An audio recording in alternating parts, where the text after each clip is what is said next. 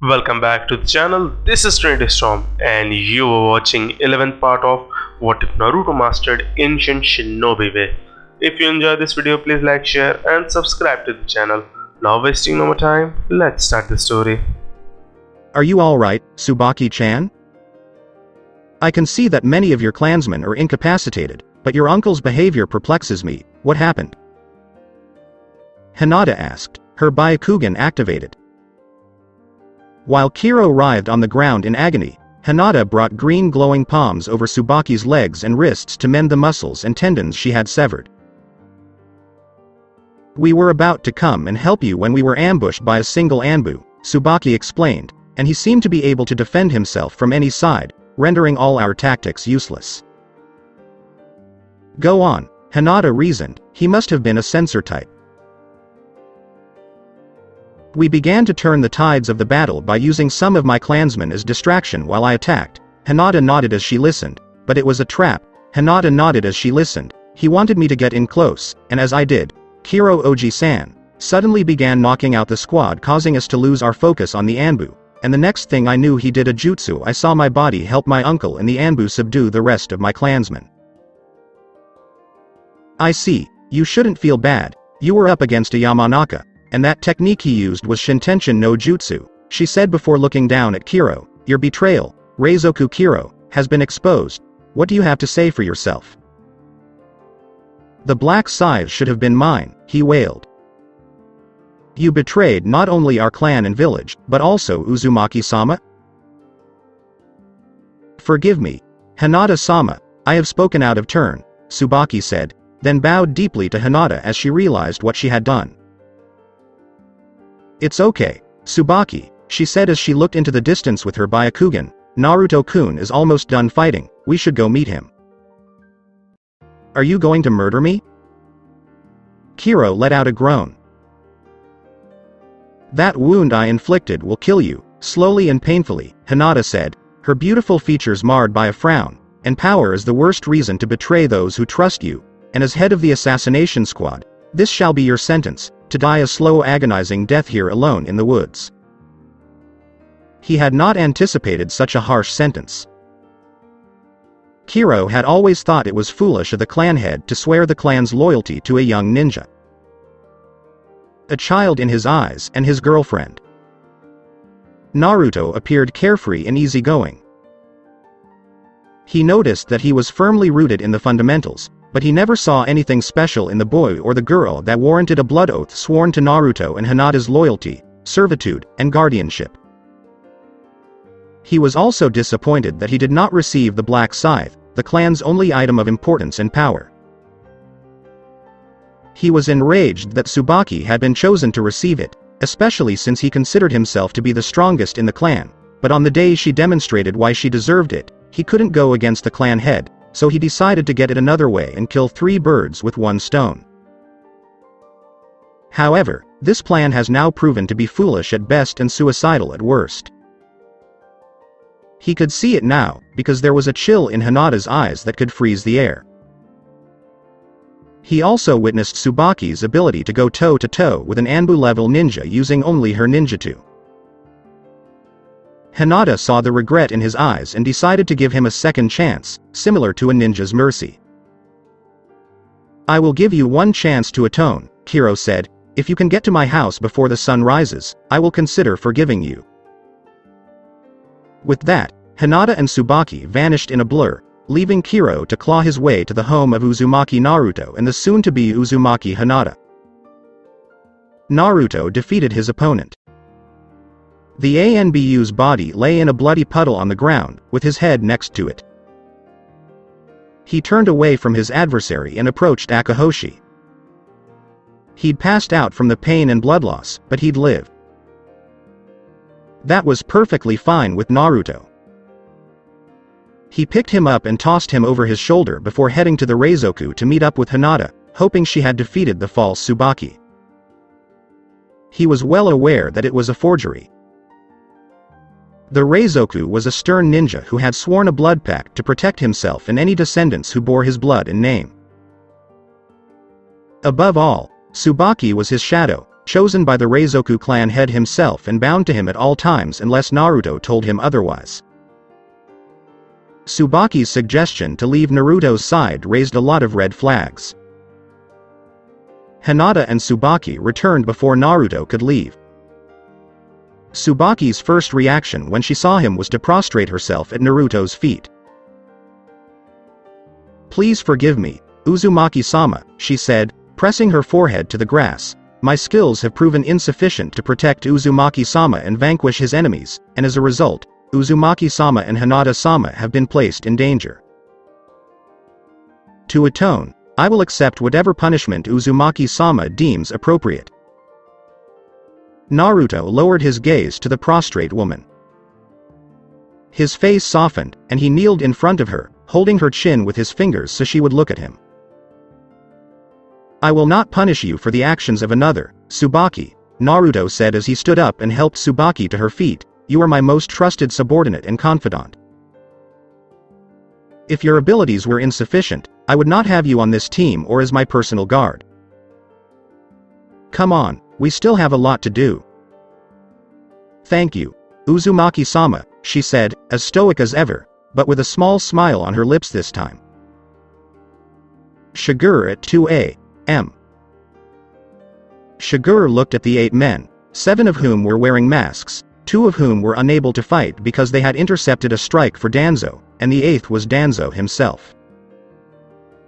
The remaining 5 Anbu surrounded her, and she watched them with a cold calculating eye. 2 took positions in front of her, 2 in back, and a 5th circled for any other openings, and as one they pounced like hungry dogs on helpless prey, but Shigur was anything but helpless.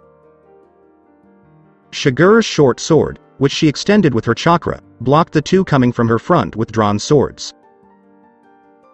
The 2 from her back attacked with swords as well, but were stunned when a plume of pink chakra feathers sprouted from her tailbone. They were stunned for only a fraction of a second before continuing their assault. They were stopped dead in their tracks, however, when the plume of chakra stopped their sword strikes like a steel wall. When the 2 who were blocked by Shigur's sword saw that their partners were failing in the rear, they used their combined strength to push her back and into position for the 5th member to immediately kill her. The 2 members at her back, realizing she could use her chakra plumes to block and possibly kill him, attacked her back again and were stopped by her chakra plumes. Instead of retreating, they pressed their attack in the hopes of keeping her bound and exposed. When the 5th ninja saw the opening, he jumped at it, only to be surprised by a 7-foot red panda with long fangs and 6-inch claws. Shigur pushed back with her chakra plumes and created chakra lances from her sword, forcing the 2 in front of her to leap back. When the 2 in front of her jumped back, she spun around and extended her sword further, narrowly catching the 2 behind her across the cheek. 4 of the ninja were pushed back, and the 5th was clutching at 5 deep gashes on his chest. He could still fight, but he might be of little help to his comrades. Koko, the red panda, saw the opportunity and charged at the one he had injured. The others chose to ignore it and go straight for the kill. However, they underestimated the bear, and 2 of them were forced to abandon their initial plans in order to concentrate on the bear. Shigur, seeing 2 of the men following her, flashed through a quick set of seals, ending on the Tori seal. Kujaku Myoho. Kimono, Kujaku Myoho. Her chakra plumes twisted and contorted themselves into a twisted mockery of a bear as she said this. The last 2 were attacked by the chakra construct. She noticed Danzo still trying to open the last seal, despite the fact that all of her opponents were either down or busy. She sat cross-legged and brought her hands in the Tori seal, beginning a silent chant that, even though it was silent, carried off into the distances as her hair flew wildly as if blown by a phantom wind, not willing to give him time to finish whatever he started, but knowing that Koko and her chakra construct would not be able to hold off the Anbu for long. As she chanted, pink butterflies began to fill the clearing and surround the enemies one by one, and when she finished her chant by saying, "Devour my enemies, savor each bite," the pink butterflies swarmed the Anbu. The Anbu were caught off guard and surprised when they noticed the seemingly insignificant insects tearing into their clothes, armor, and then flesh. They frantically tried to swat and crush the insects, but it was futile. The insects ravaged their bodies in seconds, just like a swarm of locusts would a field of crops. Danzo attempted a jutsu after finally removing the seals from his arms, but he was too late. The butterflies had already landed on him, and he, like his men, was quickly reduced to nothing.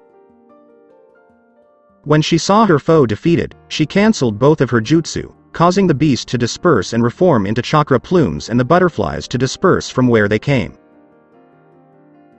Her eyes widened as a sword pierced through her chest as she sheathed her sword and removed her chakra from Coco. When she turned around, she saw the old warhawk's wrinkled face, and the bandages over his left eye were removed, revealing a Sharingan. He drew the blade and watched her stumble forward. "Amazing," he said, clutching the hole. "I was aiming for your heart, but it appears you have a high resistance to genjutsu. Even this Sharingan couldn't fool you for more than a few seconds.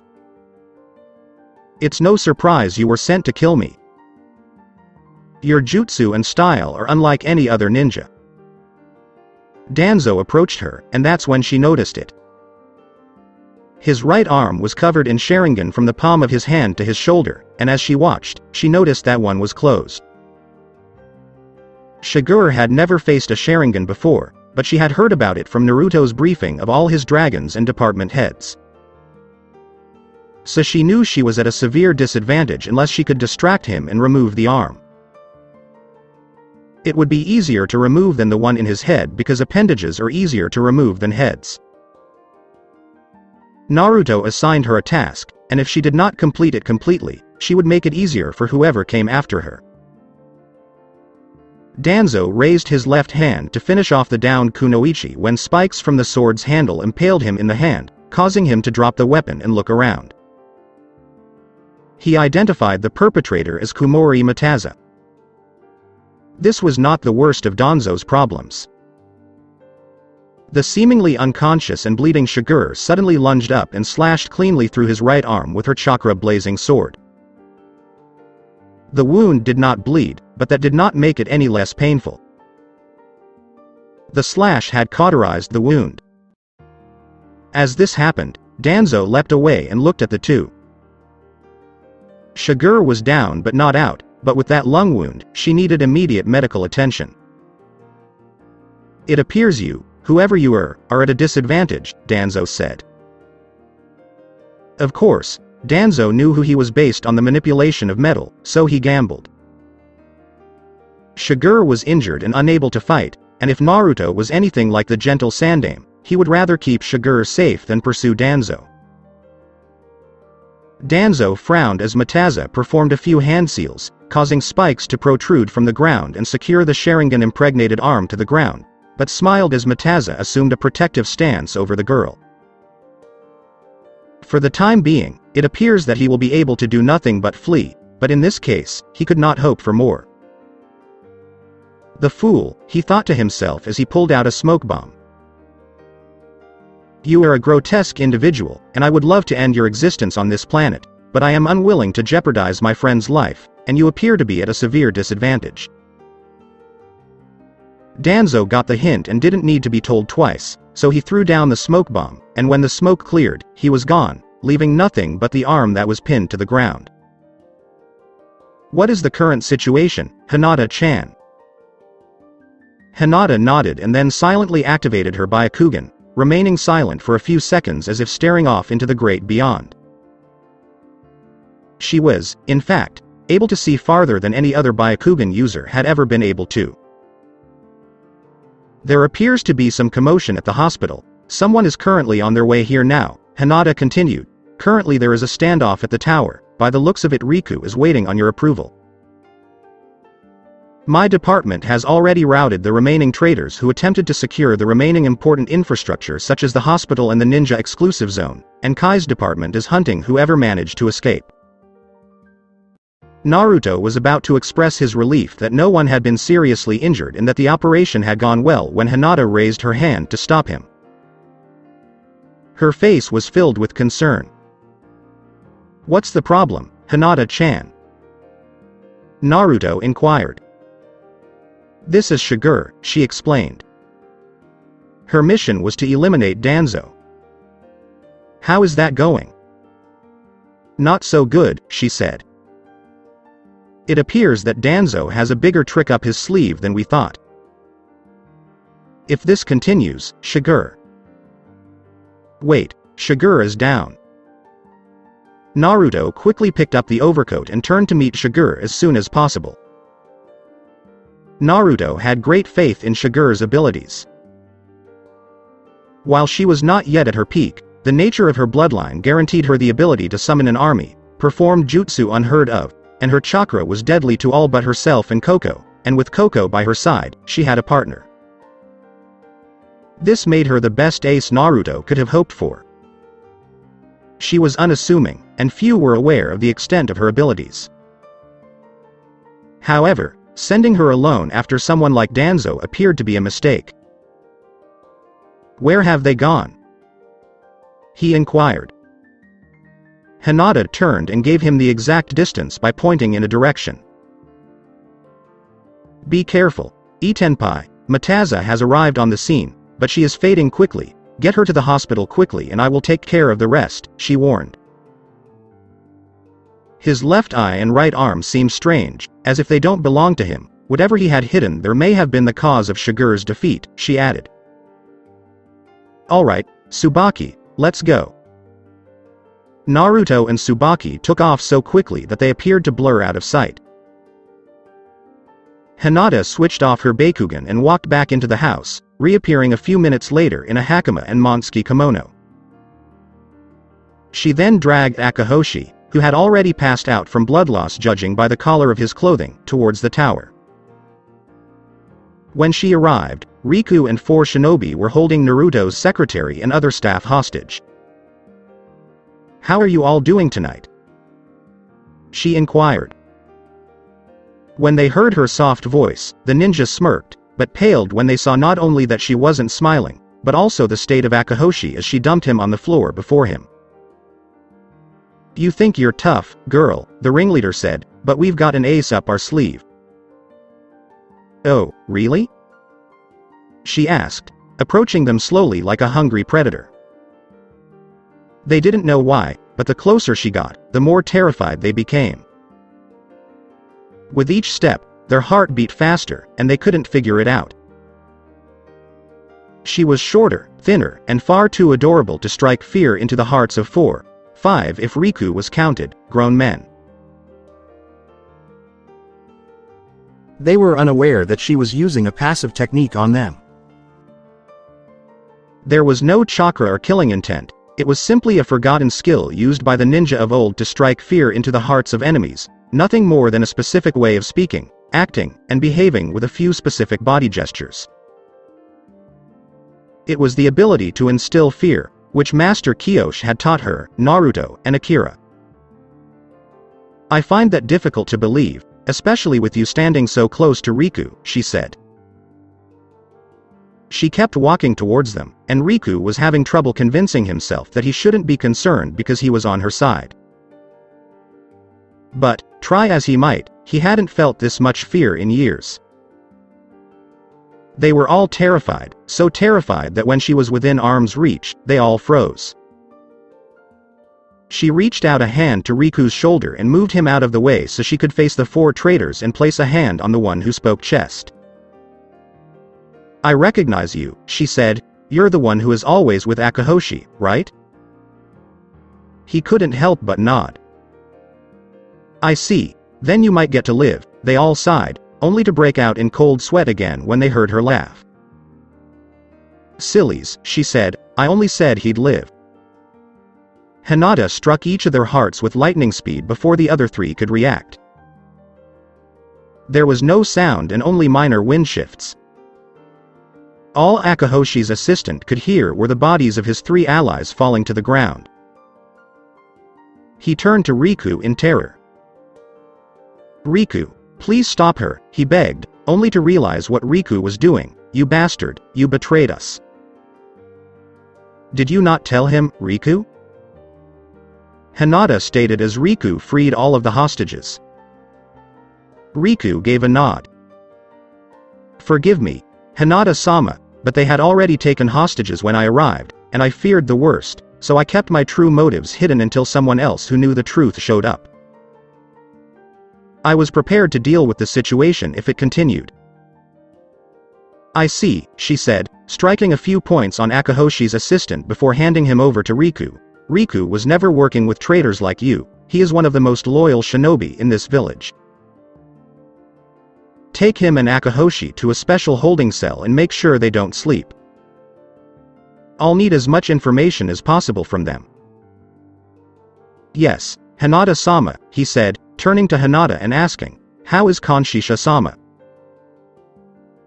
Shigure ran into some problems, so he went to bring her back, she explained as flower petals swirled around her. I am heading to the hospital now. If you see Kai, tell him to wait at the gate for Naruto's return, and tell him there is a very important target that must be caught at all costs. As you wish, Riku said as Hinata walked away.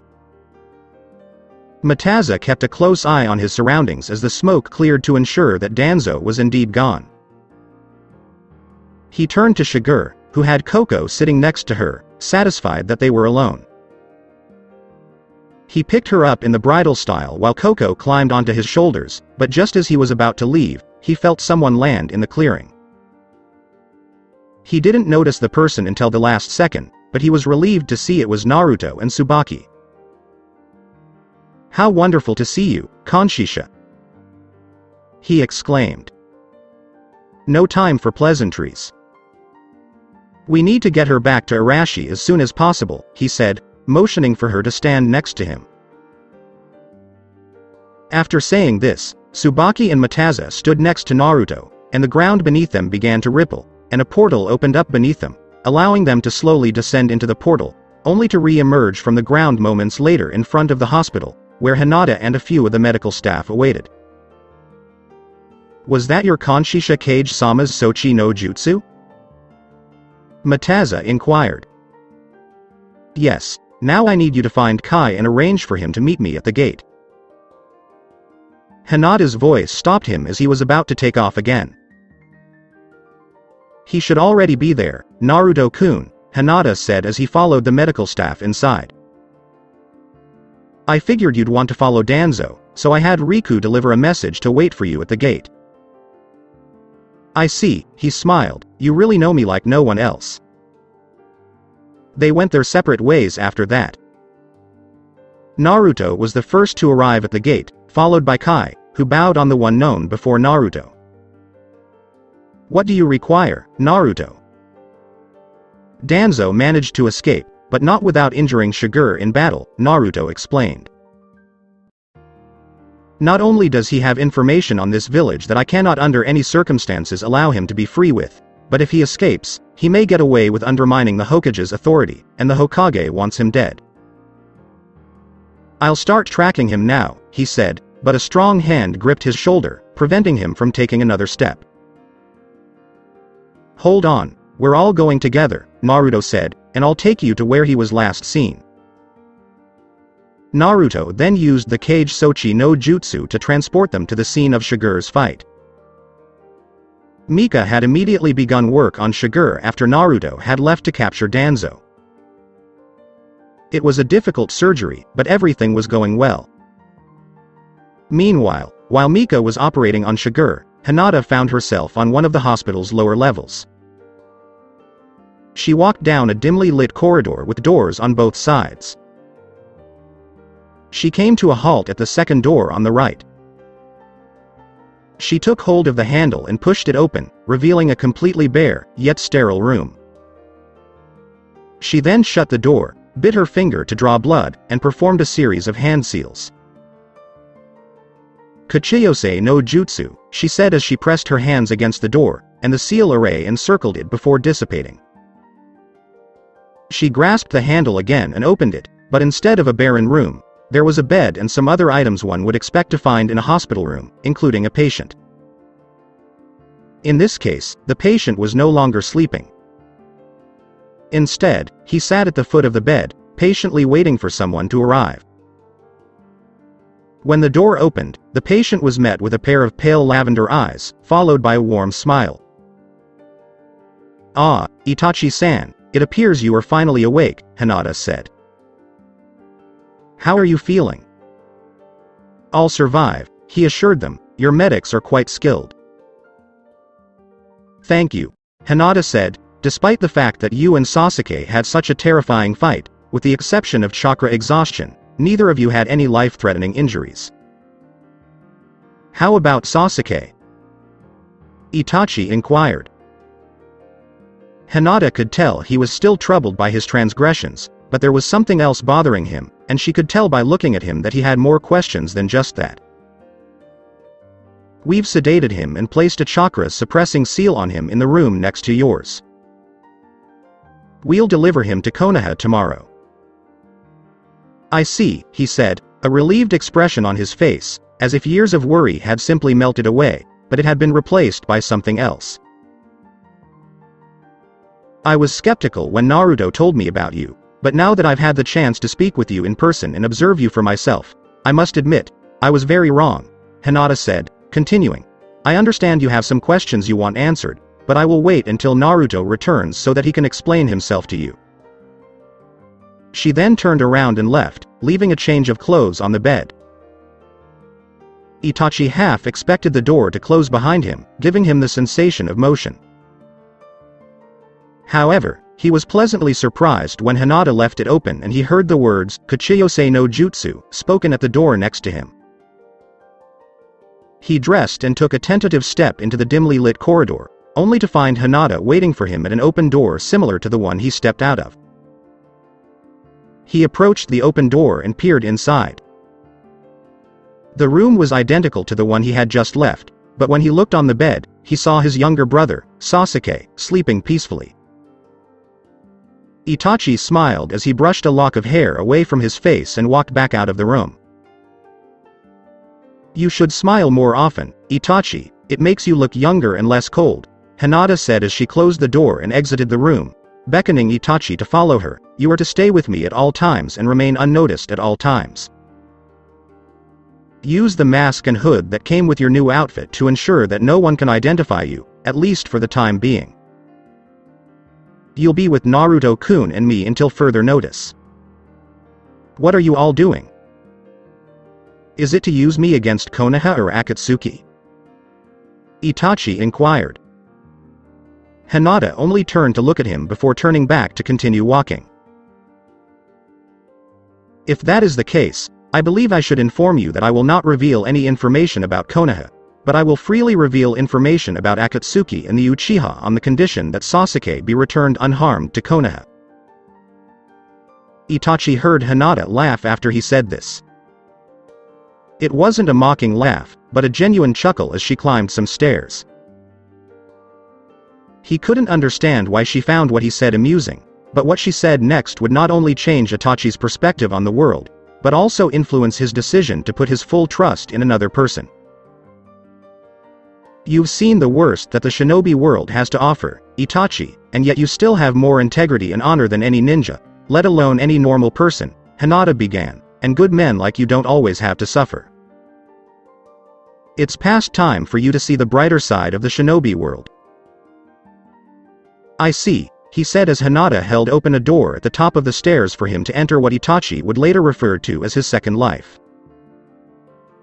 After a few hours, Danzo had reached the end of his rope. He had tried everything, but because he had lost his Sharingan-covered arm at the shoulder, he could no longer perform ninjutsu, use any of the Sharingan's high-level genjutsu, or use Mokuton jutsu. He may have heard the phrase, "Don't put all your eggs in one basket," but those who surround themselves with their own philosophies forget that no single person is ever all-powerful. But that doesn't mean he'll simply give up. On the contrary. He had no doubt that if he gave up, he would be executed. If he ran back to Konoha, he'd have to come up with a good excuse for why he was in such bad shape, especially since he was retired and no one knew he was leaving. His only hope was to escape to an unallied country, hoping that his pursuers would not follow, and then quietly returned to his beloved Konoha. Unfortunately, one of his past blunders was currently biting him in the behind. He had only 3 pursuers: Uzumaki Naruto, his left hand Tsubaki, and someone he thought he had gotten rid of, Uchiha Kai. While he was aware that Kai was opposed to the coup, Danzo did not trust any of the Uchiha, whether out of jealousy or for other reasons, and thus aided in keeping him a wanted man by all nations. Unfortunately, Naruto took him in, and it appears that he learned more than just a few things about tracking. Perhaps things were looking up when he came across a camp and the inhabitants looked at him with wide eyes. "What went wrong with you, old man?" The one with the rose-pink hair inquired. "Please assist me," Danzo said. "I recently escaped from captivity, but my escape was not clean. I lost my comrades and barely made it out alive." "I wouldn't say that, old man," Suigetsu replied, looking over his shoulder. "It appears you left a piece back there." "Shut up, Suigetsu," Karen reprimanded before returning her attention to the elderly man. "I'm a medic, perhaps I can help." The elderly gentleman nodded and allowed Karen to examine his shoulder. Her eyes widened as she removed the bandages and looked at the wound. "What type of weapon did this?" she inquired. "Is it bad?" he inquired. "No, it's just that whatever cut off your arm also cauterized it, and I can even sense a strange chakra coming from it." "I see," he said, feigning relief that wasn't entirely phony. "Can I have some weapons and some food if it's not too much trouble? I won't stay long because I'm afraid my pursuers will associate you with me." Karen was seriously considering assisting the old man at this point. After all, he was just a defenseless old man with one eye and one arm. He couldn't possibly cause any harm to anyone. Akira emerged from the tent just as she was about to suggest this to her group. "What the hell do you think you're doing assisting an elderly stranger on the run in the middle of the night?" "It's not that I don't care," Karen defended, "but it would be better for all of us if he could leave here sooner." "And what does it matter what the idiot does? Your precious little brother Uzumaki Naruto won't let any harm come to you," Suigetsu said as Akira walked over to the man and took a critical look at him while Karen glared at her. Only his years of training and conditioning kept him from smirking at this piece of information. It was time for a change of plans. How fortunate could a man be to walk into a camp where his adversary's sister was spending the night? All he needed now was an opening, which he got when Akira turned her attention away from him to address Suigetsu. Akira paused her examination of the elderly man and smiled broadly at Suigetsu. "That is true," she admitted, but... That's all she could say when she found herself in an iron grip with a kunai around her neck. "Don't move, any of you," Danzo demanded. "It's a good thing I ran into you." "You better let her go if you want to keep your other arm," Suigetsu demanded as he prepared his zanbato. "Don't be a fool, boy," Danzo warned. "I happen to know Naruto, and he has no siblings, but if she's that close to him, you wouldn't want to be at his mercy if he realizes you were the cause of her death." He was correct. Suigetsu had not seen many of his fights, but he was certain that even with his talent, he could not defeat Naruto in a fight. Furthermore, if the old fool killed her, he would never find the village and thus would not be able to obtain the swords. So, reluctantly, he put down the blade. "Good," Danzo said, "my pursuers will be here in a few moments, and you 3 will assist me." However, before he could do anything else, 3 ninja appeared on the branches surrounding Danzo and the 4 teenagers. "It appears you have caught up with me yet again," Danzo said calmly. "For a man about to die, you appear rather calm, Danzo," Naruto said, nodding to Tsubaki, who was preparing her bow. "There isn't much you can do, Danzo. Come peacefully and Tsunade no Ban might go easy on you for your treachery." "You'd know quite a bit about treachery," especially with that traitorous Hyuga bitch of yours, Danzo said, pleased when Naruto's face twisted in disgust. That was a huge mistake, Danzo. Not only do you insult her, but you also hide behind hostages, Naruto said. This is no mere hostage, he said coolly, turning to face Naruto. This is someone who happened to be quite close to you. For several moments, Naruto looked at the person being held hostage by Danzo. Do I know you, miss? He inquired. With the exception of Kai and Tsubaki, everyone, including Danzo, began to sweat. Are you telling me that this bitch lied to us about being Naruto's sister the whole time? Suigetsu questioned Karen angrily. A tick mark appeared on Akira's face, and he began to yell at Naruto despite the situation. What the hell do you mean? Do I know you, miss? She screamed before calmly continuing, to think, little Naruto-kun has already gone senile after only 1 year and forgotten his favorite sister who saved his life from certain death. Naruto took another look at the girl at this point, and recognition hit him. Tsubaki looked at Naruto as he laughed nervously, as she had never seen him act like that before. Sorry, Akira-ne, you change your appearance so frequently that I didn't recognize you, Naruto apologized sheepishly, adding as an afterthought, and you're my only sister. You should be ashamed for forgetting your Oni-chan, Akira countered. Naruto took offense at this. What do you mean, I should be ashamed? He retorted, what would Master Kyoshi say if he saw you being a one-handed and one-eyed old man? A senbon flew out of the darkness of the forest, intent on impaling Danzo's other shoulder and rendering the other arm useless. However, no one reached his age without being skilled. He had no choice but to abandon his hostage as he sensed the weapon approaching. He would have killed her just to annoy Naruto, but that would have taken precious seconds away from him. However, this was not to be. As he attempted to leap away from his hostage, the girl grabbed him in a vice-like grip, and a hand erupted from the ground, grabbing him by the ankle and dragging him and the girl underground. They saw Danzo flinch several times while they were both buried to their necks before another person erupted from the ground a few feet away. When the girl's head, which was also buried to her neck, crumbled to stone, Danzo's eye opened for a few seconds before returning to its neutral position. You were always on guard, Danzo praised, so when I moved to capture you, all you had to do was kawari me with a Tsuchi Bunshin and wait for the right opportunity to use the Doden, Shunju Zanshu no Jutsu.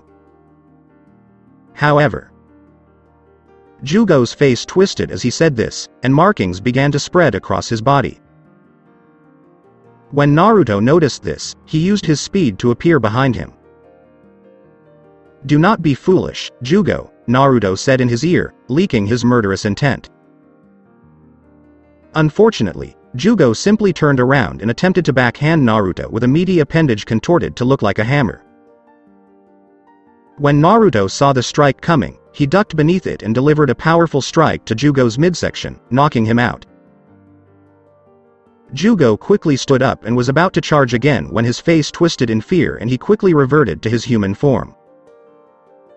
Naruto moved quickly behind him and knocked him out. When he looked around, he noticed an unconscious Danzo with his head sticking out of the ground and Kai standing nearby. Didn't he use that genjutsu again? Naruto inquired. Yes, Kai confirmed, and I believe I know whose eye it was. Shisui had it because he was the only Uchiha with such skill with his Sharingan. I see, we'll have to remove it when we get back, Naruto said, turning to face Akira, but I'm curious why he didn't try to escape. Even in that state, he could easily escape from that situation. That's because I put some senbon in his pressure points when I pulled him down, Akira explained with a grin, and he couldn't move even if he had both arms. Naruto approached Jugo Karen and Suigetsu. Congratulations on making it this far, Naruto said, but before either of them could respond, he continued, but I said to seek out the Storm Village. Because this is not the Storm Village, you still have a long way to go. Be nice, Naruto-kun, they've been through a lot, Akira said, and I can personally vouch for the girl in the giant. Shark Boy over there is still confused, but he has goodness in him. Naruto considered it for a moment before nodding. Very well, he said, I guess I can take you all with me and skip the rest of your test because Akira-ne gave you all such good reviews. Thank you, Karen said, but Naruto interrupted her with a handshake. Do not thank me yet, he said as he locked his gaze on them, because you're here, I assume you've all made a decision. Tell me, Karen, what you've decided. Tsubaki and Kai joined Akira at Naruto's side. Karen was strangely intimidated by the group, not only by the four's share of chakra, but also by Naruto's fierce piercing gaze and regal samurai poise. She moved forward, her cheeks heating up as she looked into his eyes. She knelt on one knee and averted her gaze. I have decided that I am tired of just being used. Was all she got before Naruto stopped her. Do not look away from me, he said, I want to see the sincerity in your eyes, if there is any. I'm sorry, she said, raising her head, I'm tired of being used. I'm a strong kunoichi who wants a leader who is not only strong, but also loyal.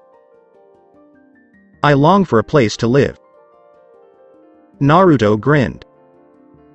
I see, he admitted, but how about you, Jugo? Jugo, like Karen, went on his knee. All my life I've been a coward. I willingly gave myself to Orochimaru so that the beast within me could be tamed, he continued, but I can't go on knowing that it might one day take control of me. I'm afraid of myself, and I beg you to show me the way out so that I don't have to live with this fear.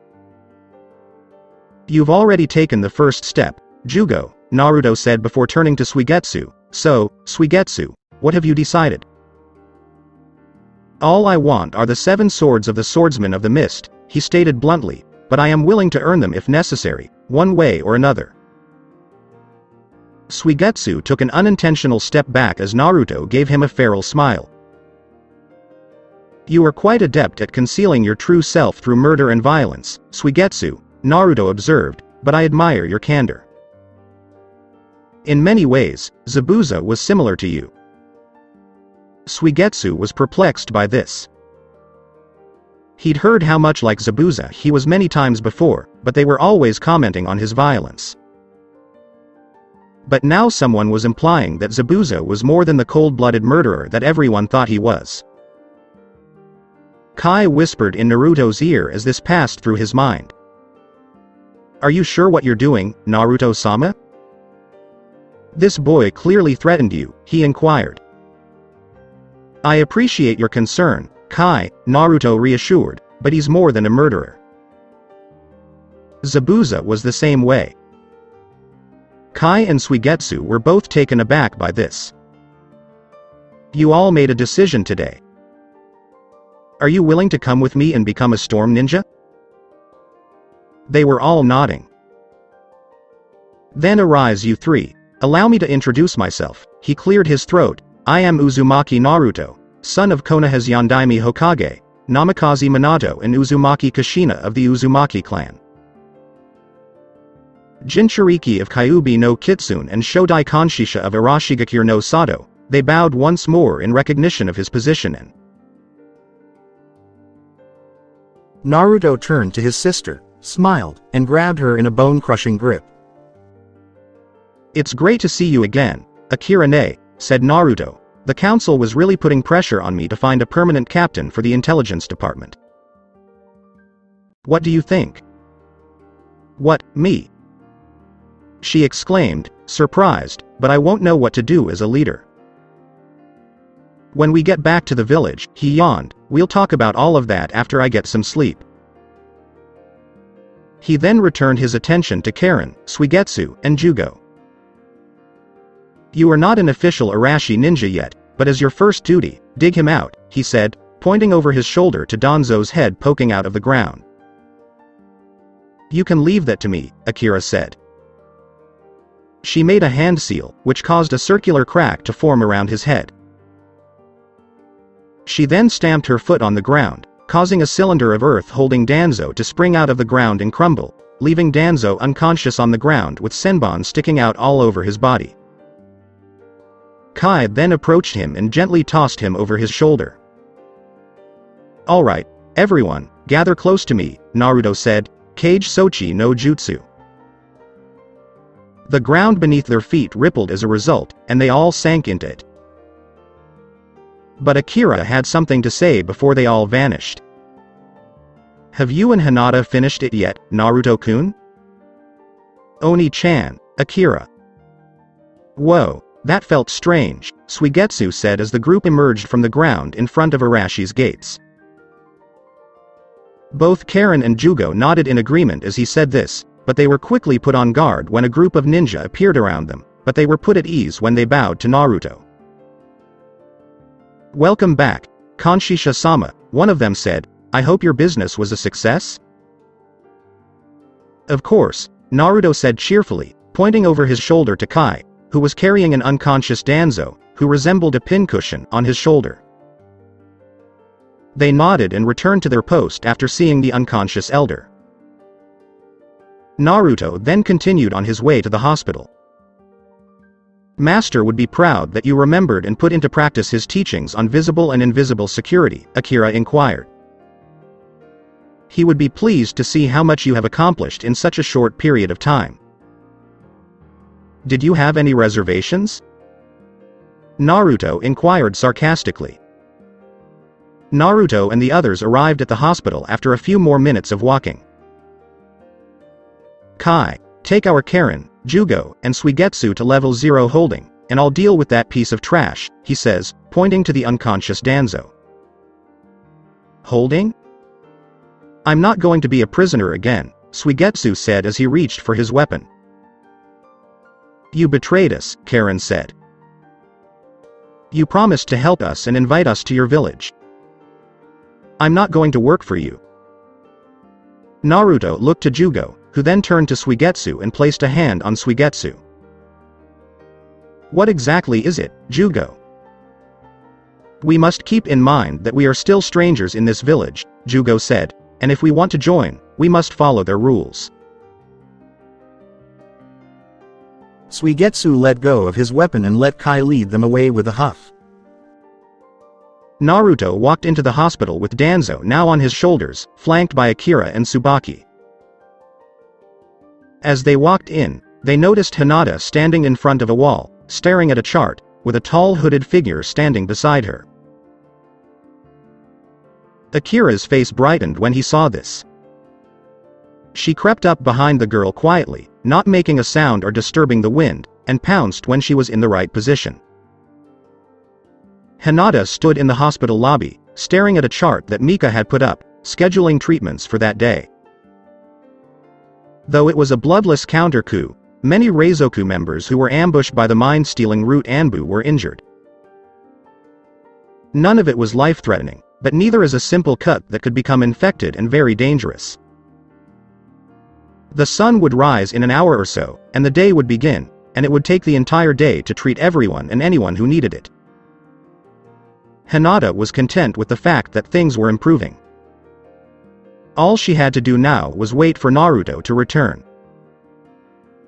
But, just as she was thinking about him, she felt a predator slowly stalking her, waiting for its first opportunity to take her. She looked over at the man next to her and noticed he didn't seem to be as terrified as she was. She felt it all at once, first as a warm sensation around her waist and then as a cool breeze across her ear. She wished she could turn around and fight this threat. And what a threat it was. There had only been one person in her life who could give her this sense of dread that froze her on the spot and rendered her helpless. But that was impossible because that person was training on a hidden mountain under Master Kyoshi's tutelage. There was no way she could have completed his training and passed the exam. It would only have taken 2 years on the mountain. But then she heard something that dispelled all her doubts. Slowly, a firm yet beautiful feminine voice spoke into her ear. I heard you and Naruto-kun fight every night like wild animals, and he can't get enough of those huge knockers of yours. She spun around, a shade of red she hadn't seen in years, and met the grinning face of the only person who would say something like that.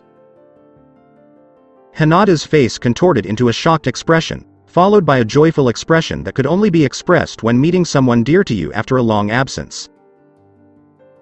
Her embarrassment gone, she snatched the smiling girl in a bear hug. I've missed you so much, Akira Oni-chan, Hinata said as Akira returned the hug.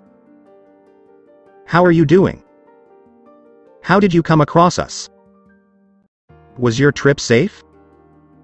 Have you ever met Naruto-kun? Will you be staying? Is Master all right? When? Akira clamped her fingers around Hinata's lips, preventing her from continuing her barrage of questions. Relax, Hinata-chan, I'm not going anywhere. You can ask me any questions you want, she said, releasing Hinata's lips as Naruto and Tsubaki approached the girls, only to see Akira suddenly change to something more solemn, and about Master. How about you, Master? Is he okay? Demanded Naruto. He doesn't have much longer to live, she said, and we three must return in 3 days to hear his final words. Naruto, like Hinata, became solemn. Understood, he replied, but for now, I need Hinata to make sure this fool doesn't die on us while I prepare his accommodations. Naruto then handed Danzo over to Hinata, who motioned for the hooded figure and Akira to follow her. Danzo would be treated before being placed in the highest level of holding and restraining method. The highest level of holding was the same rooms Itachi and Sasuke were kept in. A multi-purpose prison capable of holding the most dangerous person or item while also keeping them safe. A prison from which there is no way out. In the council chamber 2 days later, Naruto found himself sitting in the council chamber on a seat reserved for him 2 days after the attempted coup. But, come to think of it, all of the seats in the council chamber were specially reserved because only 10 seats and 1 extra were required. The seats were all arranged around an open circular table with a gap that allowed a person to walk to the center, which was sunken into the floor and held another, less comfortable chair. The Kanshisha sat in a chair that was taller and more decorated than the others, directly opposite the gap. Shibuki and Megan Tosuke, his counselors, were to his right, followed by Hagen Riku, the head of the Jiryu no Arashi, and Mika, the head of the medical department.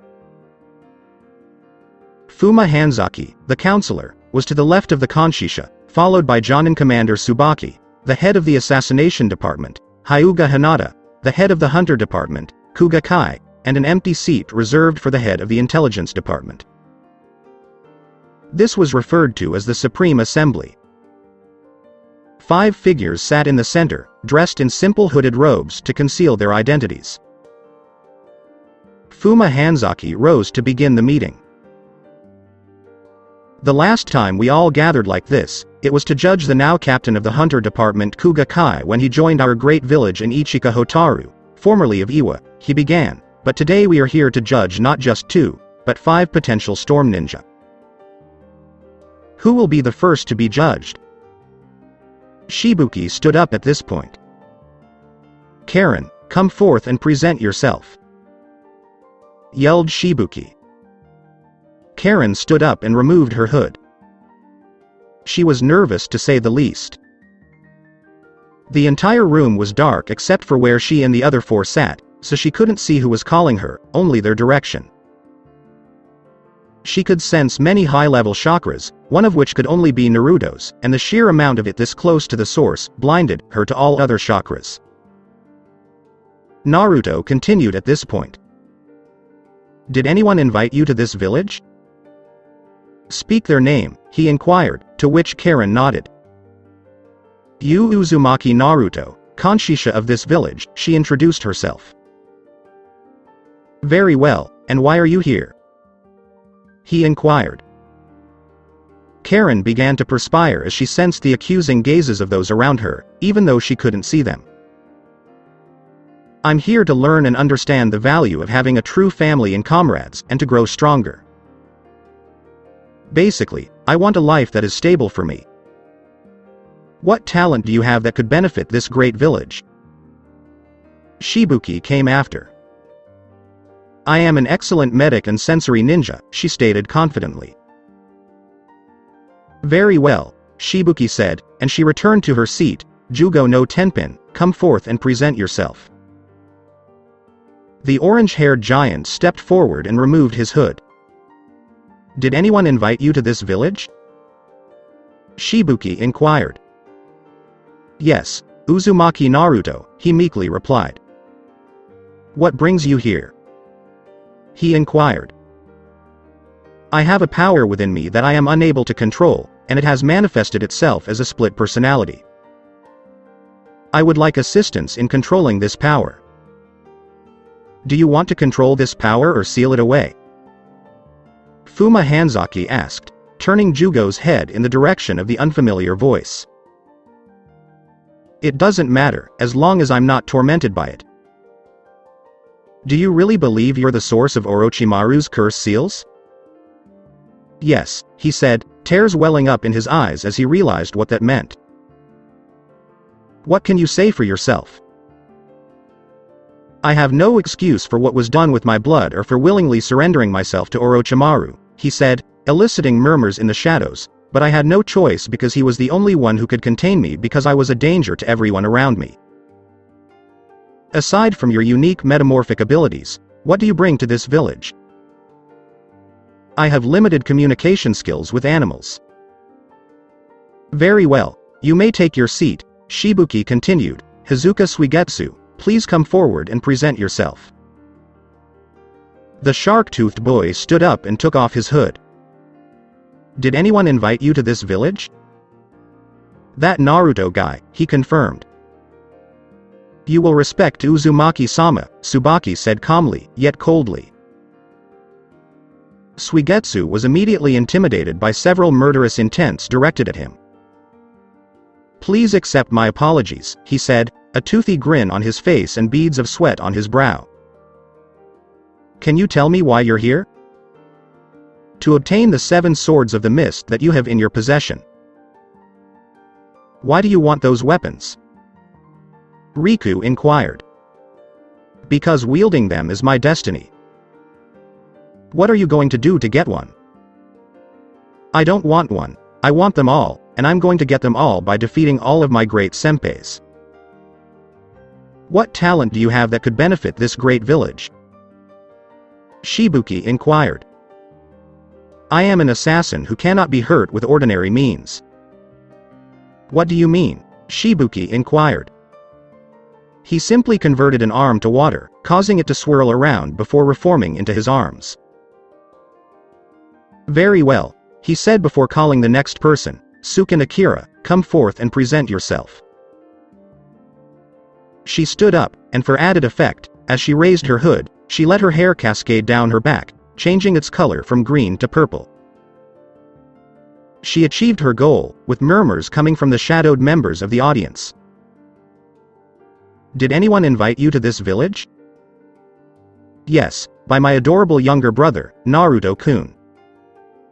Can you prove that you were descended from Shodai Kanshisha? Just ask him, she said, we may not be blood relatives, but we couldn't be any closer. Do you agree with her claims, Kanshisha-sama? Yes, Naruto said, she is a sister in every way except blood to both me and Hinata. Naruto smiled, and then continued, she was always there and even saved my life. There is no reason to question you any longer, Akira-san. However, for the sake of procedure, I must ask one final question. What talent do you have that could benefit this great village? Among other things, I have a rare bloodline that allows me to change my body into almost any form. Very well, you may take your seat, he said, motioning for Uchiha Itachi to come forward and present himself. When this name was mentioned, Everyone at the center of the table let out a loud gasp. They all made a point of checking to see if it was true. Karen instinctively felt great fear as he stood up and smoothly removed his mask and hood. She'd heard about him slaughtering his entire clan except Sasuke, the most powerful clan of ninja in the world except the Senju. How could she have sat next to a monster and not realized it? Was he also a member of this village? Uchiha Itachi, your deeds are grave, and you are a notorious S-class criminal, Shibuki said. Who invited you to this village? I was invited by Shodai Kanshisha, Uzumaki Naruto-sama, he said, but I'm not sure why I was given this honor. Would Kanshisha-sama mind explaining? It is well known that Uchiha Itachi slaughtered the Uchiha clan, but what is not well known is that he did not do it alone, or the circumstances behind it, Naruto said, not revealing too much detail. However, when he attempted to capture me, I discovered those reasons, and due to the circumstances, I cannot tell right now, but I can say this, along with being a very powerful and strong ninja, he is the most loyal person I. Very well, because the council already knows the details, we'll move on, Hanzaki said, but why are you here? I have nowhere else that will accept me so openly, and I have the chance to start over and break the curse that is the Uchiha clan. What skill do you have that could be useful to the Great Storm Village? He only said, I have the Sharingan as well as years of experience as one of Konoha's top Anbu. Alright, take your seat, Itachi said, we'll take a 10-minute break while we discuss your fates. Please keep quiet during this time. Tsunade sat in her office, her gaze drawn to the small toad on her desk. He wasn't small in the traditional sense. After all, how many toads could talk? He sat on a chair that was held up by a four-legged toad.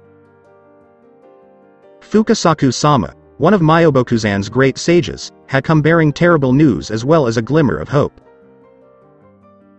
The man captured by Jiraiya was sent to the torture and interrogation department, and the body of Pain was being examined by Shizune, but the image of the numbers carved into Fukasaku-Sama's, possibly the most important piece of information, was proving impossible to decipher. The cryptography division had been trampled. They had assumed that the key belonged to someone close to Jiraiya and had shown it to Tsunade and Kakashi, the two closest people left in the village to Jiraiya, but they saw nothing familiar or remotely interesting about it. As a result, the elder Toad found himself in Tsunade's office. Did Jiraiya have another apprentice or student? Tsunade-chan inquired. Now that you bring it up, she began, propping her head on her fists, there was one, but I'm not sure how long he taught him. It makes no difference how long a master spends with his student, he said. What matters is the bond they shared. Well, they did have an interesting relationship. He even taught the brat Rasengan and let him sign the Toad contract. Tsunade smiled, but there's a problem. Oh? He inquired. He is no longer in this village, she explained, smiling again. He has founded his own village, so getting him to come or go to him would take far too long and time is of the essence. Not a problem, Tsunade-chan. He has signed the Toad contract, the Toad said, hopping off his chair and performing a series of hand seals before slapping his hands on the ground. It was the longest 10 minutes of their lives, especially for Karen and Jugo, who were almost out of options. It didn't matter to Suigetsu. If they didn't accept him, he'd find another way to get the swords, but Itachi and Akira seemed to already know the outcome. Itachi remained serenely calm, while Akira smiled as if she could see through the darkness. Then the moment arrived. The verdict has been cast. Stand when you hear your name, Megan Tosuke said from behind the veil of shadows. Karen. She stood up a little too quickly. Your motives are honorable, and with enough training, you could be a most skilled ninja. However, you were a loyal lieutenant of a most disgusting criminal. Your verdict, her breath caught in her throat, accepted, but you must serve 3 months probation. Jugo no Tenpin, your motivations are very honorable, and with proper control, you will become a great ninja. Your verdict, Jugo had never felt more nervous, accepted, the same probation applies. Jugo's eyes welled up with tears as he realized that those were the most beautiful words ever spoken to him, even the probation. He was never told he was accepted, not even because of his power. Suigetsu, this was a difficult decision. However, your reputation precedes you. Another voice cut Megan off before he could continue. Wait, said another. What is your other motive? Suigetsu became nervous for the first time. He felt at his hip for his water, but forgot that it had been confiscated along with his normal clothes and weapon. He recognized the voice as that of the woman who had used his body to her advantage. That sweet but firm voice was one he'd never forget. Other motive? He asked, his face flushed. I only want the... Do not dare to lie to us, she said calmly. We are the ones who control your fate right now, so I would advise you to be very forthcoming with us. Fine, he said, there is a woman in this village, perhaps in this room, who can control my body. I want to know who that person is, and possibly defeat that person. Does this person frighten you? Another person inquired. Suigetsu froze. To be honest, he was terrified, not scared. What he once thought was his greatest advantage turned out to be completely useless, and he was literally bent to the will of another person. So he lowered his head and croaked out a barely audible response. What was it, and could you please speak louder? Are you satisfied? He exclaimed. I am terrified of this person, and if given the opportunity, I will kill that person with my own hands. As the council fell into hushed whispers, Karen shook her head, as if she already knew he was out. Very well, we have reached an agreement on your verdict. Suigetsu simply stood there without looking up, accepted. He wanted to know why he was accepted. He had just told them he wanted to kill a member of their village, and he was certain they knew he was referring to someone in this room, but before he could say anything, the voice moved on to Akira.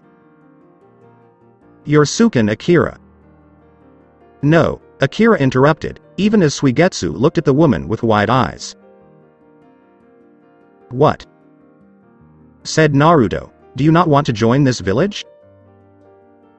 That is not what I meant, she clarified after hearing silence. I meant that I will no longer be known as Suken Akira, but as Uzumaki Akira, if the current clan head accepts me. Very well, said the voice, pausing for a moment before continuing. Uzumaki Akira, due to pre-existing relationships with members of this village, you do not require a verdict as you have already been accepted.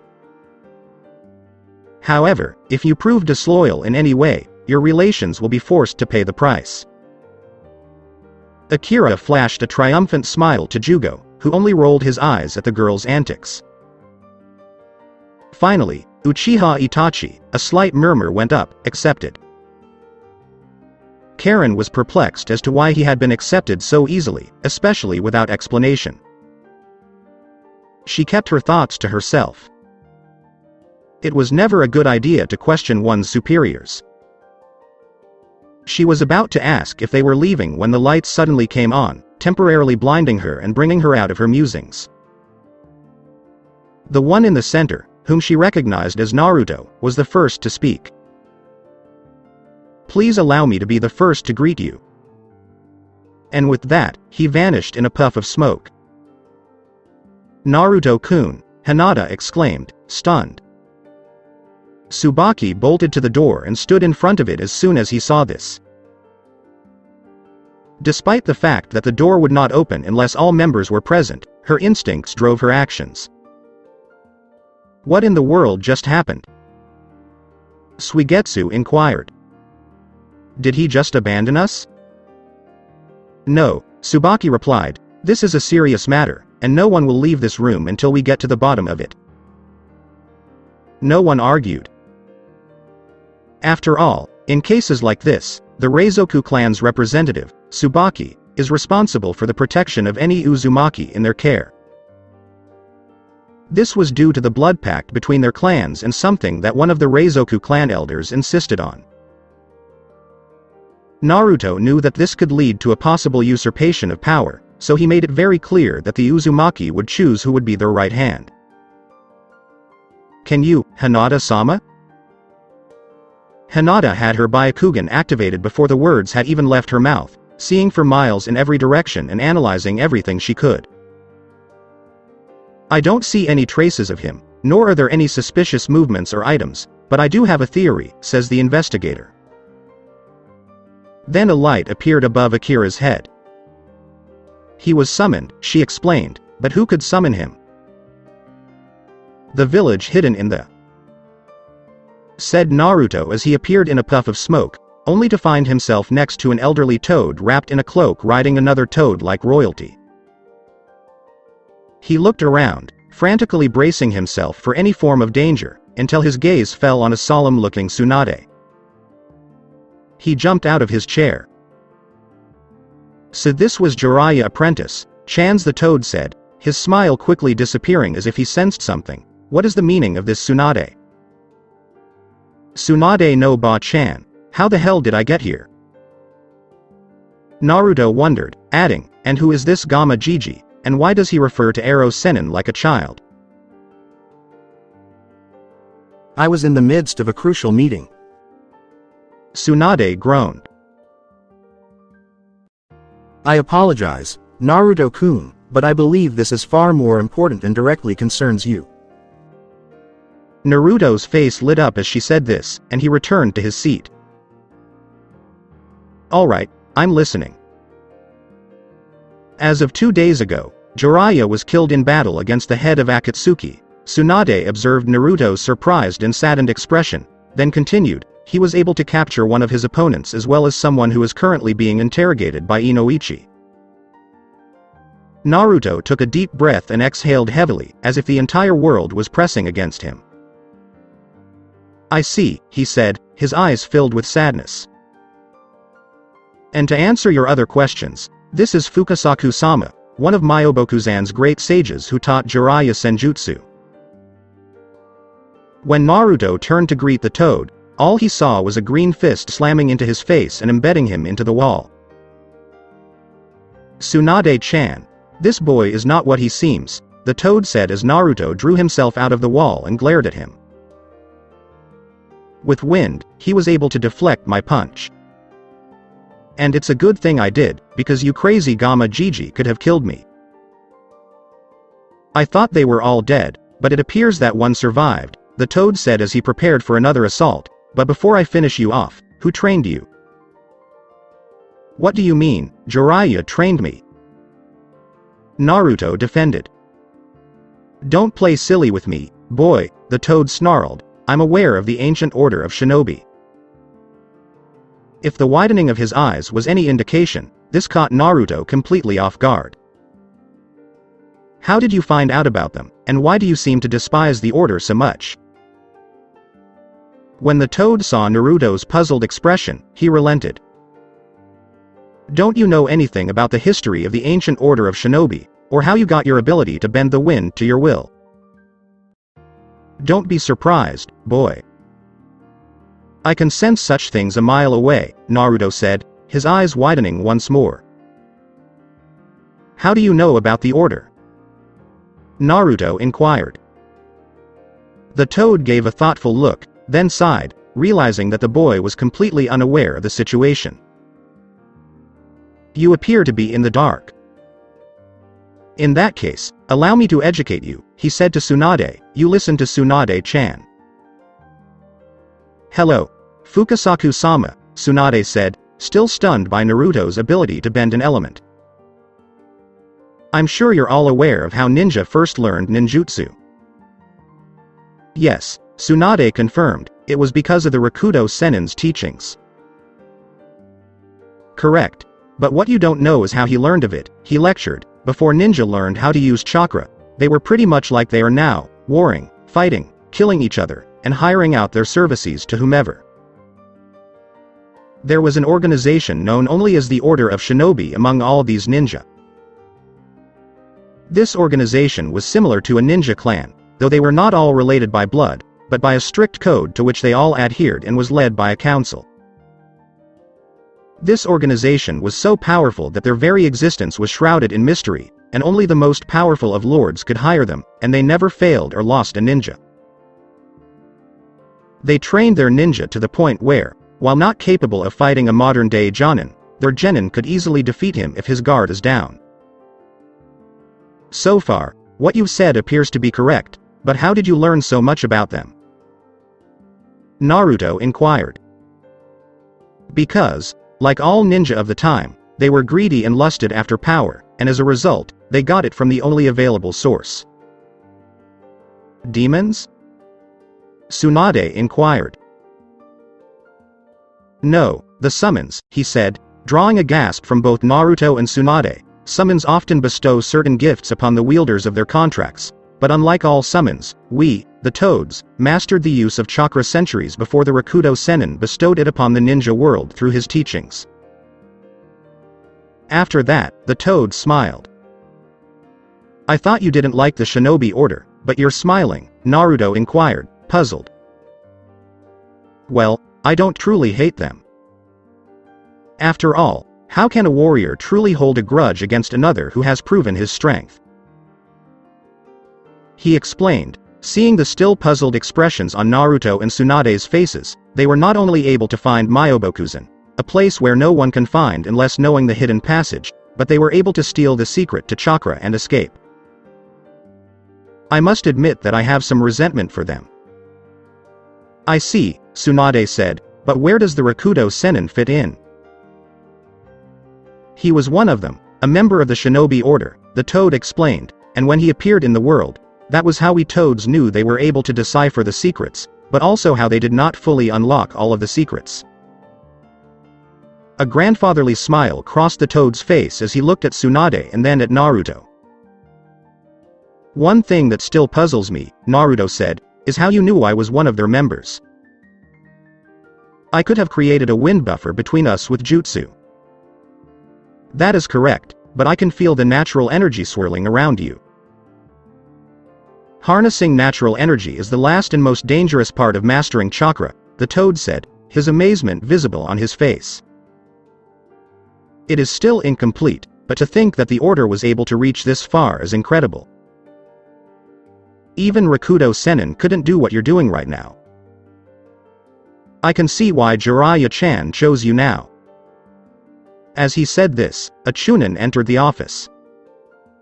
Tsunade-sama, she began, the Arashi team has arrived. She immediately bowed her head when she realized she had walked in during an important meeting.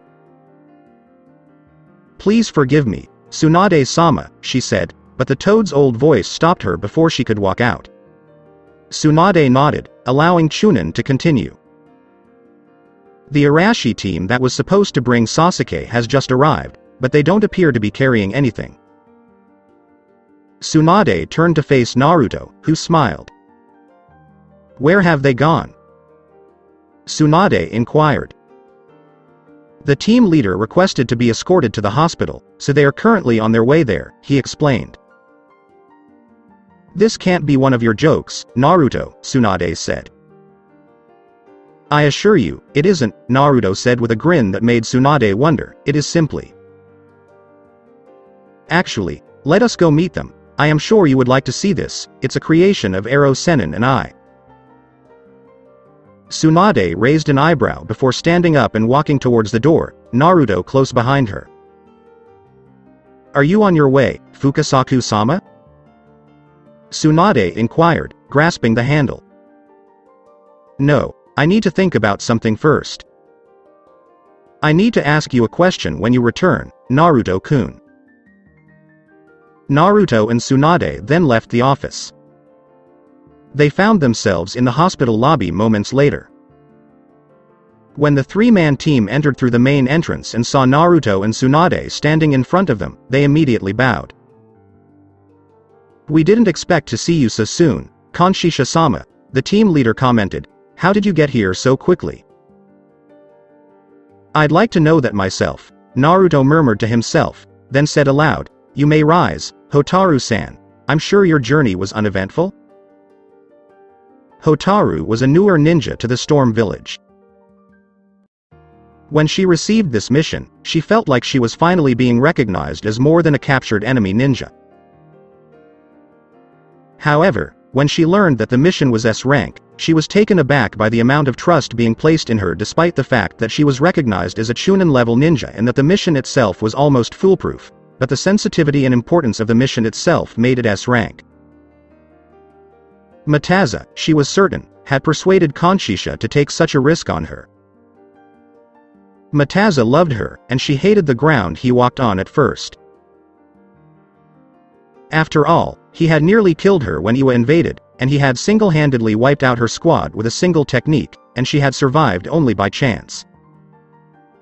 She awoke to find him by his bed, apologizing profusely. Slowly but steadily, he melted her heart, and she soon swore her allegiance to the storm. However, something inside her changed when she received this mission. She would have been a loyal ninja like any other, but receiving this kind of mission as a new recruit on probation from a once-enemy village increased her opinion of Mataza and Naruto 100-fold.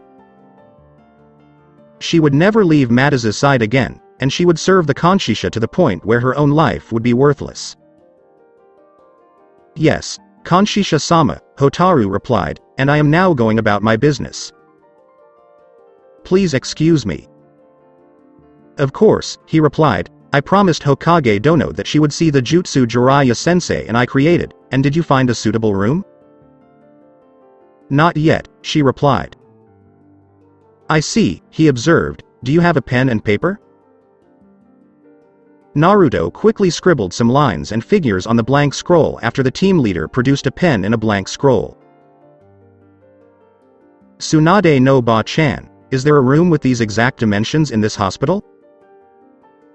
Tsunade examined it before transporting them to a wing of the hospital used to house dangerous criminals who required treatment following more invasive interrogation methods or criminals who had to be brought down extremely hard. Naruto entered one of the rooms and nodded to his ninja, indicating that it was appropriate. Naruto shut the door, and the ninja approached it, pulling a scroll from her pouch and unsealing a brush, ink, a small vial of blood, and another scroll. She carefully unrolled the scroll and examined it before dipping the brush into the ink and writing, 1, on the door with several runes surrounding it. She set the brush down before opening the vial of blood and smearing it across the seal she had just written on the door. She then went through a series of seals that Tsunade recognized as part of the summoning technique. Kachiyose no Jutsu, Hotaru said, pressing her hands against the door, it's done, I'll return to the storm right away. Very well, Naruto said, turning to Tsunade, who had tentatively opened the door only to gasp when she saw Uchiha Sasuke laying on a bed with a paper seal planted on his forehead. Do you like the technique? How did you do it? She wondered. This room looked nothing like it did before. There's no way that was just some simple summoning technique. You're right, Naruto said, it's a mix of sealing and summoning. I use it to transport dangerous or fragile people or items, as well as to seal away anything too dangerous or valuable where other security measures are insufficient. Tsunade inquired, how does it work? When the door closes, the entire room is sealed away in a pocket dimension, so when it is opened again, all that remains are the walls of an empty room. To retrieve the room, a summoning is required, and there is even a contract that must be signed in blood. The contract itself is locked away in one of the rooms, and only a select few have signed it. The ninja who had just summoned the room was granted temporary access, allowing her to summon only one specific thing and only once. I guess that's something only a pervert could think of, Tsunade said, tears welling up in his eyes. I guess I should get someone to move him now. You know, Tsunade no Ba-chan, that seal on the door prevents the room from returning for 3 days, and Sasuke will remain asleep as long as that seal remains on his head, so I'll wait for you outside," Naruto said softly. Tsunade nodded, and Naruto walked away. Tsunade turned around to check her surroundings, and when she was sure there was no one around her, she slammed her fist into the wall and wept silently for Jiraiya, just as she had silently wept for her dead brother and lover, as memories of Jiraiya assaulted her grieving mind. "You idiot, idiot man." Tsunade emerged from the wing after a few moments to find Naruto waiting for her. She summoned a pair of Anbu and gave orders before approaching Naruto and whispering to him quietly because she knew the walls had ears. "What about Danzo?" she asked quietly. Naruto returned to the wing, nodding his head. Because it was a prisoner wing, there were few medics and only Anbu. Naruto entered a room and opened the door to inspect it. He closed it and turned to Tsunade after finding it satisfactory. "Because his followers knew he was still alive, we had no choice but to keep him in one of these rooms," he said quietly, "Kuchiyose no Jutsu." Naruto turned the handle and paused when the summoning seal vanished from the door. "Be ready," he advised. Tsunade gasped when he completely opened the door. Danzo was naked in a bare room, kneeling on the ground with one hand encased in a stone and iron glove bound behind his back with straps that held the appendage firmly to his back while connecting to his neck and also to his feet to bind them together as well as bind them to the floor. Anyone looking at his closed right eye could tell there was no eye behind the lids because there was a seal around his stomp of a shoulder. Finally, he had a suppressing seal on his forehead, similar to Sasuke's, to suppress his consciousness, and another on his stomach to suppress his chakra. Tsunade fixed his gaze on the once proud council member. She was perplexed. Yes, Danzo was an underhanded, no good, two-timing bastard that even Orochimaru was wary of, but despite his many transgressions, most of which bordered on treason, he did them all in his own way for the betterment of Konoha. "I understand you don't like him, but was it really necessary to remove his hand and eye?" Tsunade inquired. "Yes," Naruto stated flatly, and as Tsunade waited for more, he elaborated, "This man is by far the most dangerous person in the ninja world. His right eye was removed due to the Sharingan he implanted there, and his right hand was removed in battle against one of my dragons. Luckily, it was entirely covered in Sharingan and had another DNA implanted in it, according to Hinata's analysis. Due to the effects of the chakra that cut off his arm, the seal around the stomp is all that keeps him alive."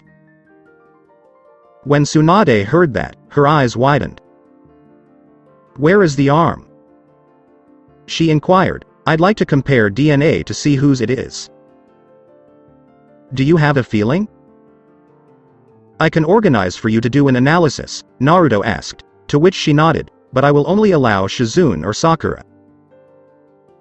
"That's fine," she said, turning back to Danzo and asking, "Can I speak to him?"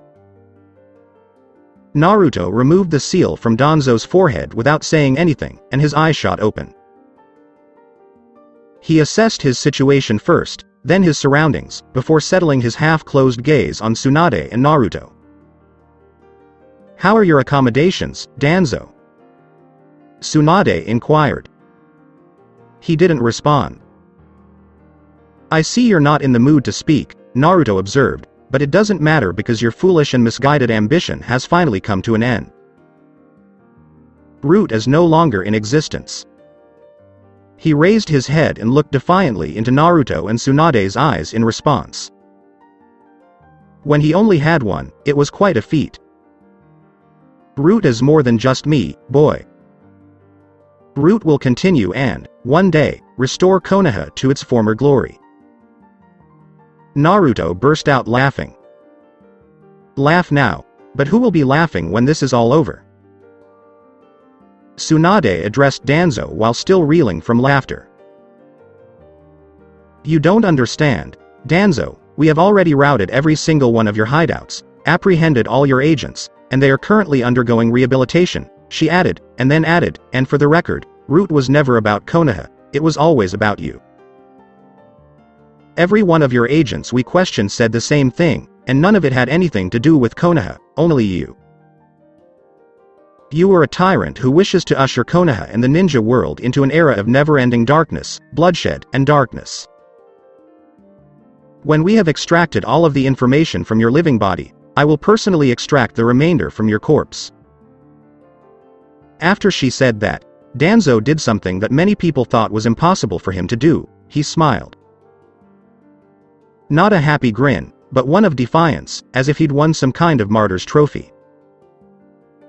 You surprise me, Hokage-sama, Danzo said, because I always thought you were the most pitiful Hokage to date. Tsunade snarled and was about to sever his head when a paper seal flew past her and slapped Danzo's brow, lulling his head forward as his consciousness was once again locked away. And that is why we have him in such confinement, Naruto explained, because if you had kept going, you would have killed him and we would not have gotten any information out of him. Tsunade huffed and walked out of the room before Naruto, who closed the door behind him, allowing Danzo to return to where he was kept. Perhaps that isn't such a bad trade-off. Hey, how much longer must we stay in here? Exclaimed Suigetsu. Be quiet, Suigetsu, can't you see that this is probably a procedure in case something like this happens? Karen said quietly to Suigetsu, from what I can tell, the woman who is always by Naruto's side is in charge in this situation. You're quite astute, Naruto-san. Sama made an excellent decision in including you in our ranks, a voice from behind her said, causing Karen and Suigetsu to sigh, but you are not exactly correct. 14 people entered this room alive, and no one will be allowed to leave unless there are 14 living people in this room, as the door is sealed. As he spoke, a small gust of wind formed into a vortex, and Naruto, a small toad, Tsunade, and Shizune emerged from the vortex. I apologize for leaving so abruptly, Naruto said, but it appears that the toad contract also allows the toads to summon me. So, what did I miss? Shizune couldn't help but gasp when she saw Uchiha Itachi, one of Konoha's most infamous missing ninja, but she kept her cool and waited until she was in a private location to relay her concerns to Tsunade. When the meeting was finished, the counselors left, leaving the department heads, Naruto, the new ninja, and those who came with him to follow Naruto to his office. He came to a halt as he approached his office. Many important things have occurred recently, Naruto stated, and Hinata immediately recognized that something was deeply troubling him. Please wait here and tell. Wait, Naruto, the Hokage said, what we need to discuss will take the rest of the day, as I am sure Fukasaku-sama has a lot to talk about with you. I see, he said, then why don't you, Shizune-chan, and Gamma Gigi wait in the lounge, you'll be quite comfortable, and I won't take long. Please follow me into my office, everyone else. As Naruto said this, a ninja appeared and escorted Tsunade and company to the lounge, while Naruto and the other went into his office, where Naruto quickly took his seat behind his desk, with Hinata, Tsubaki, Riku, Mika, and Kai standing behind him. The ninja system of this village is divided into 5 departments. Assassination, Suigetsu smiled, then glared at Hinata, Hunter, Intelligence, Medic, and General or Free Response Ninja, and then there are the Jiryu no Arashi, the elite of the elites and embodiment of the will of the storm. He then indicated the ninja standing behind him by waving his hands. These outstanding people standing behind me are the heads of these departments. I will not tell you their names or which department they lead, Naruto said to the assembled ninja, Suigetsu, Karen, and Jugo, you have all been given the rank of Chunin, and Itachi and Akira, you have both been given the rank of Special Jonin. Does this mean we'll be assigned to a department now? Karen inquired. No, Naruto replied, you can choose any department except Jiryu no Arashi. However, you must make an informed decision because you can only change your mind once, and no department is easier than the others. Now, Karen and Suigetsu must make a decision. Suigetsu was the first to make a decision because he had known what he wanted to be for years. I chose assassination, he said, a toothy grin on his face. I chose, Karen thought hard, because her abilities allowed her to fit in as either a medic or a hunter, so she chose, hunter. She would have been fine as a medic, but she had a gift that she would not waste, and being a hunter nin couldn't possibly be that difficult with her skills as a medic. Just wait until she enters the first week of hell. If she survives, she will be a true hunter. Then it was Jugo's turn. I choose, he began, but Naruto cut him off. Wait. Jugo, given your circumstances, I will deal with you personally, he said before turning to Akira and Itachi. Uchiha Itachi, you have been chosen for the final spot of the Jiryu no Arashi, do you accept? I serve with humility and honor, Itachi said. You are the 10th dragon, then. In private, you only answer to me, and your only equals are the department captains and the other dragons, Naruto explained. As for you, Akira, do you remember what we agreed on? Sure.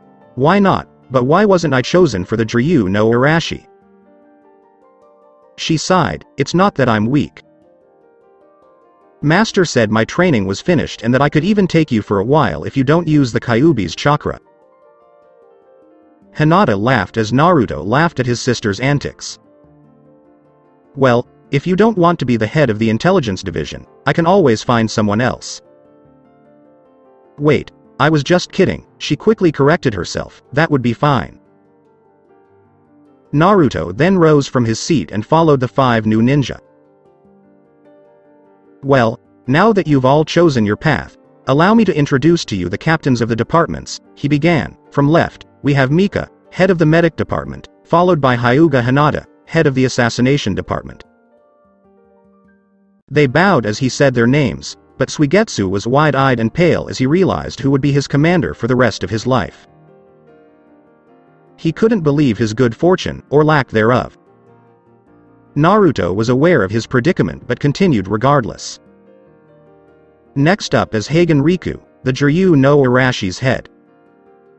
Reizoku Tsubaki, the Jonin commander of the general ninja squads, stands next to him.